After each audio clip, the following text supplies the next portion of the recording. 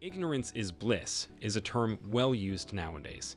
This is evident as many of us use the phrase Ghana must go to refer to the checked bags we see everywhere when we're totally oblivious to how the name came to be. Moving forward in this video, I'll tell you all about how Nigeria expelled 1 million Ghanaians from its territory. In 1983, Nigeria garnered international attention with a bold and controversial decision: the expulsion of around 2 million undocumented migrants, among them a significant number of Ghanaians. Spearheaded by President Shehu Shagari, this monumental move was justified on the grounds of tackling pressing economic issues and combating the influx of illegal immigrants. Moving forward, I will expatiate on the aforementioned crisis. President Shehu Shagari, adorned in his distinctive long hats, declared the expulsion in response to a confluence of economic challenges and concerns about the presence of a large undocumented migrant population. The economic landscape of Nigeria during this period was marked by the aftermath of an oil boom that had defined the country's prosperity in the preceding decades. However, by the early 1980s, a sharp decline in global oil prices and internal economic mismanagement had left Nigeria grappling with severe financial difficulties. Moreover, the expulsion directive issued by Nigeria in 1983 had profound consequences, particularly for the approximately 1 million Ghanaians who found themselves targeted. These individuals, initially drawn to Nigeria during the 1970s, had migrated with the hope of accessing economic opportunities and a more stable living environment. The majority of those affected were not only undocumented migrants, but had also become integral parts of Nigeria's diverse workforce. Ghanaian immigrants in Nigeria played pivotal roles across various sectors of the economy. From skilled professionals such as teachers, architects, lawyers, and doctors to unskilled laborers, they contributed significantly to the nation's workforce. Also, their presence reflected the historical ties between the two nations and the shared cultural heritage, creating a vibrant and diverse community within Nigeria. The economic downturn in Nigeria, triggered by the oil crash in the early 1980s, prompted a shift in the government's approach. Instead of addressing the underlying economic issues, political leaders resorted to scapegoating African migrants, particularly Ghanaians, for the country's challenges. The directive to expel undocumented immigrants, regardless of their contributions or how long they had resided in Nigeria, resulted in the forced displacement of many Ghanaians. For the affected Ghanaians, the expulsion meant more than just leaving the country they had come to consider home. It meant losing their livelihoods, homes, and the sense of belonging they had built over the years. The abruptness of the expulsion order left many without the opportunity to arrange their affairs or secure an alternative means of sustenance. In addition, the trauma of being forcibly uprooted from their lives in Nigeria left a lasting psychological impact on the Ghanaian immigrants. Many faced the challenge of rebuilding their lives back in Ghana, while others, unfortunately, met tragic fates during the chaotic exodus. Therefore, the Ghana Must Go bags, initially a practical item for travel, became symbolic of a painful period of exclusion and intolerance. Diving into Nigeria's economic state at the time, we see that in the 1970s, Nigeria emerged as a key player on the global economic stage, propelled by a substantial economic boom primarily fueled by oil production. This period marked a significant chapter in the nation's history, as Nigeria transitioned into one of the wealthiest countries in Africa. The driving force behind Nigeria's economic surge was its oil industry. In 1958, Nigeria discovered oil, and by the 1970s, the country's oil wells were producing around 2.3 million barrels per day. The oil boom not only significantly improved the standard of living for Nigerians, but also led to a surge in job opportunities, especially in the services and construction sectors. This economic growth attracted migrants not only from within Nigeria, but also from neighboring countries like Ghana. Due to the newfound prosperity of the country's lucrative oil industry, major international oil companies like Shell, Mobil, and Egypt established operations in Nigeria. The economic vibrancy of Nigeria during this era became a magnet for individuals from neighboring countries, particularly Ghanaians. Ghana, once considered a regional economic powerhouse as the world's largest cocoa producer in the 1960s, underwent a series of challenges. A crash in cocoa prices, coupled with political instability following the ousting of independence leader Kwame Nkrumah in the 1966 coup, created dire economic conditions in Ghana. Meanwhile, Ghana grappled with a challenging economic landscape. The crash in cocoa prices, combined with political instability, created an environment that many Ghanaians found untenable. The country experienced food shortages, long queues at grocery stores, and a general sense of economic despair. Recruiters from Nigeria actively sought individuals willing to take up various jobs, including teaching and casual labor, jobs that Nigerians themselves were reluctant to do.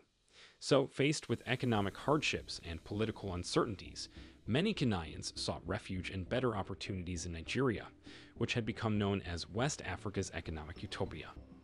The Nigerian economic landscape offered the promise of employment, improved living standards, and stability. The Ghanaians who migrated during this period included individuals from various walks of life, ranging from laborers and traders to skilled professionals such as teachers, artisans, architects, lawyers, and doctors. Motivated by the allure of economic opportunities and stability, Ghanaians embarked on journeys to Nigeria, often following routes through Eflao in Ghana, Loma in Togo, and then crossing the same border between Nigeria and the Republic of Benin. The migration wave was significant, with Ghanaians establishing a notable presence in various sectors across Nigeria. The migration, driven by economic disparities between the two countries, characterized a period of hope and aspiration for Ghanaians seeking a better life in Nigeria. The expulsion order issued by President Shehu Shagari resulted in immediate and chaotic consequences, as millions of migrants, primarily Ghanaians, faced the daunting task of leaving Nigeria within a mere 2-week ultimatum. The abrupt nature of the directive led to scenes of disarray at the borders, with individuals and families scrambling to comply with the expulsion order. As a result, the mass exodus created logistical challenges, turning the borders into chaotic scenes marked by overcrowded roads, desperate migrants carrying their belongings, and chaotic stampedes.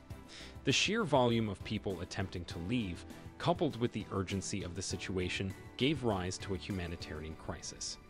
Many migrants faced difficulties in accessing transportation, and the chaotic conditions at the borders further exacerbated the challenges. The international community swiftly responded to Nigeria's expulsion order, condemning the decision and expressing deep concern over the unfolding humanitarian crisis. Leaders and organizations from various countries criticized the abrupt nature of the expulsions, highlighting the potential violations of human rights and the severe consequences faced by those forcibly relocated. Furthermore, the condemnation focused on Nigeria's disregard for established norms and protocols, particularly the economic community of West African states that allowed for some degree of free movement for West Africans within the region, provided they had the requisite paperwork. The forceful expulsion of migrants without proper consideration for these protocols drew sharp criticism from the international community. As the crisis unfolded, the international community, including organizations like the League of Red Cross Societies, responded with humanitarian assistance. Aid efforts aimed to address the urgent needs of the displaced migrants stranded at the borders. The provision of tents, blankets, and other essentials became crucial in mitigating the harsh conditions faced by those affected. One enduring symbol of this mass expulsion to note is the ubiquitous Ghana Must Go bags. Initially unremarkable and utilitarian, these checked bags became charged with significance as they were used by the departing Ghanaians to carry their belongings. The term Ghana Must Go not only described the bags, but also became a somber catchphrase encapsulating the expulsion itself. To those who are unaware, this expulsion mirrored a similar event in 1969 when Ghana deported millions of undocumented African migrants, primarily Nigerians. The reciprocal expulsions in 1969 and 1983 strained diplomatic relations between Ghana and Nigeria for years. The wounds from these incidents continue to affect the nation's interactions, even decades later. This historical tit-for-tat created tension between the two nations, impacting diplomatic relations for years. Decades later, the wounds of the Ghana Must Go saga still affect relations between Ghana and Nigeria.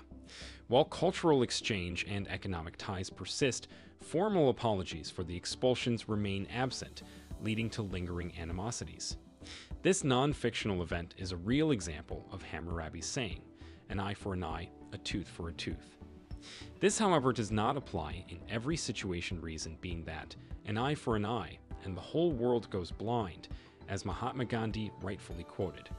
Recent incidents, such as the forceful closure of Nigerian-owned stores in Kumasi in 2018, highlight recurring tensions.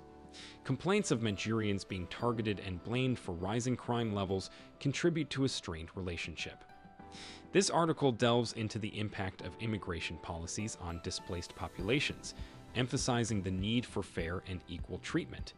It discusses how power dynamics, identity politics, and unequal relations shape immigration laws and contribute to the challenges faced by migrants. The expulsion of undocumented migrants in 1983, notably Ghanaians, remains a pivotal moment in West African history. President Shehu Shagari's decision, driven by economic imperatives and concerns about illegal immigration, had profound and enduring consequences for those affected, leaving an indelible mark on the collective memory of the region. As the global community grapples with migration issues, I conclude with a loud and stern call for leaders worldwide, especially in Africa, to govern in ways that prevents forced relocations and the marginalization of individuals based on nationality. This narrative emphasizes the importance of creating paths to prevent unwarranted exile and displacement in a world marked by uncertainty and constant mobility.